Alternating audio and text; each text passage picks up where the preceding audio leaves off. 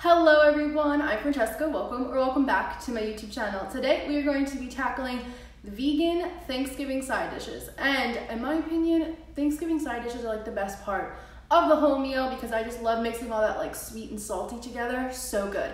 So today I have three really easy side dishes for you guys and they're all delicious. So the first one is going to be a roasted vegetable stuffing. The second one is going to be the best vegan mashed potatoes ever. They're so fluffy and so light and so whipped up and so good. And the last thing is going to be a cornbread casserole, which is like so good. I have never made anything like this, and when I tasted it, I was like, oh my god, it's like a cake. Like it is heavenly. So the recipes are all really good. Full ingredient list is down below. There'll be links to the blog post in the description box. And let's get into these recipes.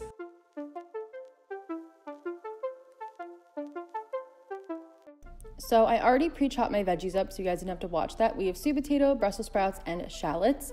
And then I'm drizzling on a little bit of olive oil, about a teaspoon. And then we are going to put a few cracks of black pepper and sea salt right on there just to give it some flavor, and toss the veggies together to get everything nice and coated. Then we're gonna place it on a baking sheet lined with parchment paper, and I'm just gonna spread it out with my spoon and place all the Brussels sprouts face side down so they get really, really crispy and nice. And that way the insides is like kind of charred. It looks beautiful that way.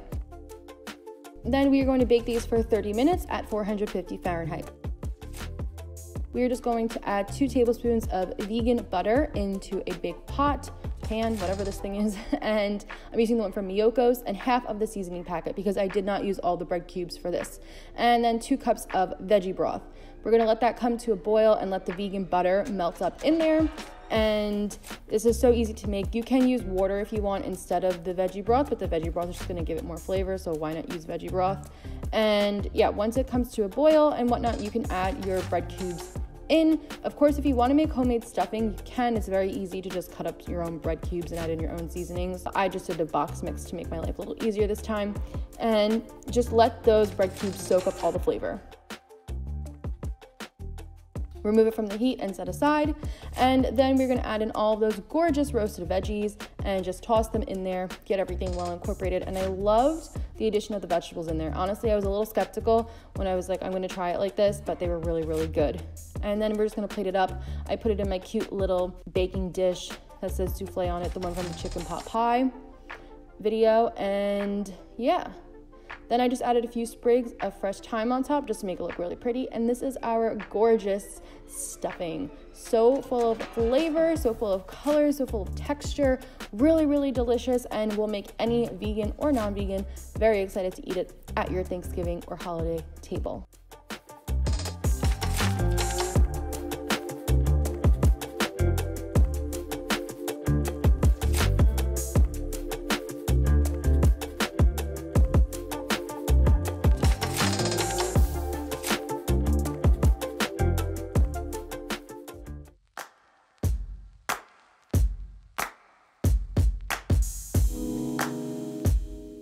On to side dish number 2, I cut up my russet potatoes. I'm using 2 russet potatoes. You can use russet potatoes or golden potatoes.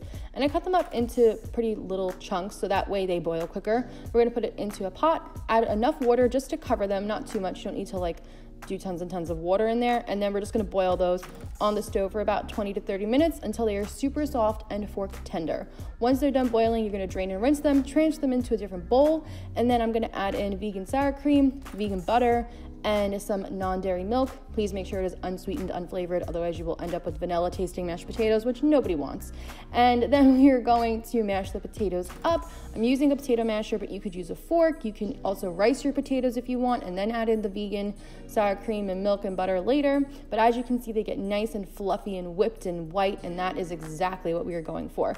I keep the seasonings very light. I literally just add in salt. I do not like this to be an overly seasoned mashed potato, and then I just kind of mix it together, taste it, and add more salt if necessary. If you want to add in a little black pepper, a little fresh parsley, whatever you like, but I really like to keep these very plain because they're just too delicious that way. And you can see they're just fluffy and whipped, and they're really incredible.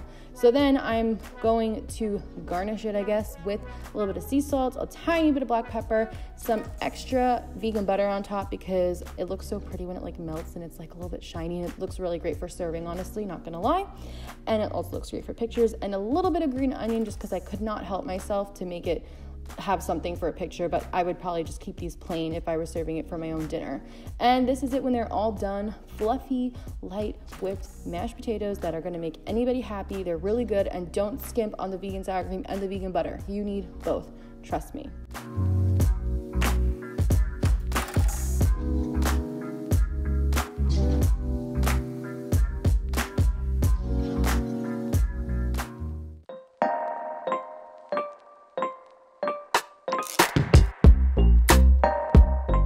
Onto our cornbread casserole. So I just took some cornbread mix. I'm using the one from Trader Joe's. Put that into a big bowl, adding in some melted vegan butter, vegan sour cream. It had been sitting on the counter for a while, so that's why it's pretty soft. Non-dairy milk, and a lot of fresh corn. And we're just gonna mix this up all together, and a little bit of sugar, which is optional if you want it to be a little bit more on the sweeter side. This was pretty sweet, I'm not gonna lie. It was almost like eating cake, a really, really delicious cake. And just mix this all up all together and get it really well incorporated.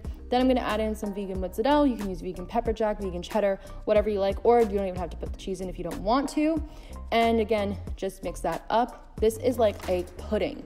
Like, it comes out so custardy and creamy. It's really amazing. You really have to try it. So then I'm transferring it into a baking dish. This is a 9-inch baking dish, and just gonna spread that out all evenly, make sure we got all the batter out. We don't wanna waste any of it. And then I'm gonna add a little more vegan mozzarella right on top. And we are going to bake this at 375 for about 40-ish minutes, depending on how long it takes your oven to make it look golden brown and when it comes out clean with a toothpick. But it should look like this when it's all done. And this is it. Beautiful, beautiful, easy, and so delicious. Honestly, this is so good. I can't believe I've never even made anything like this before, ever, because it was just honestly too delicious. Can't really recommend it enough.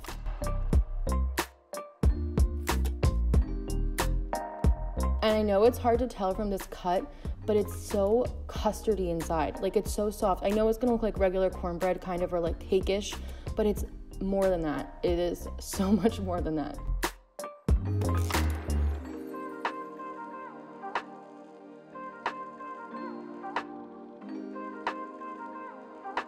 All right, guys, those are our Thanksgiving sides. What did you think? What is your favorite Thanksgiving side? Let me know in the comments down below. I am definitely a stuffing girl all the way. I love stuffing. I mean, it's like soaked up bread cubes, so who wouldn't love that? I have one more Thanksgiving video coming for you guys on Sunday for a vegan apple crisp for a dessert option. And if you didn't see the vegan pot pie, I will link it up above, wherever it goes, somewhere over here.